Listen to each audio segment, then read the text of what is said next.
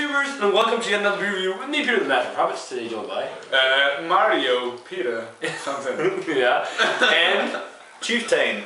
Sven. We need something else. Chieftain of what? And this time he's not going to be silent. I'm not going to be lame. Yeah.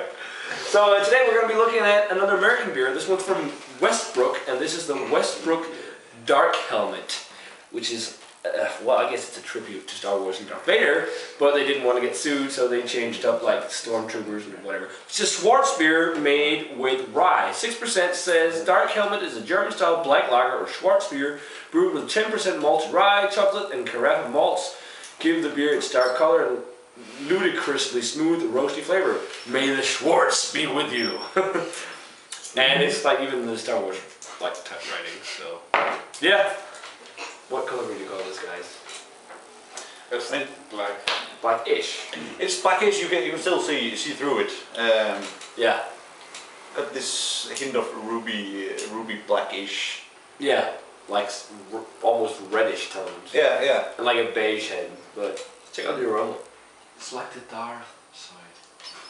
It was like good color. It smells. I get coffee, and also I get some spicy rye notes. I get a lot of the rye notes. Yeah. Yeah.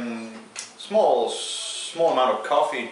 Not like this huge. But there's definitely some. Yeah. And then also a little hint of dark chocolate. Some toasty notes.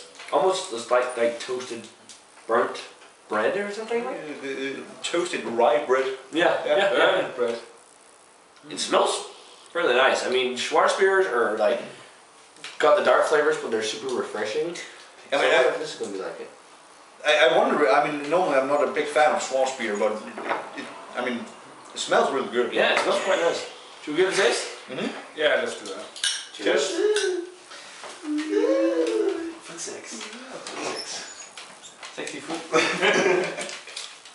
That's quite refreshing, quite nice. I mean, nothing mind-blowing in any way, but for like a sessionable type of darker beer, darker really, I like the mouthfeel. Yeah. Yeah. It's like medium, I'd say, but it's got like a slight silky tone. Really, really smooth. I really like the rye flavor, that spicy rye. It's really good. Yeah. I mean, almost like eating rye bread in the morning. Yeah. Yeah, like you said, toasted rye bread. Yeah. What are you picking up, Peter? Or Mario? Wahoo!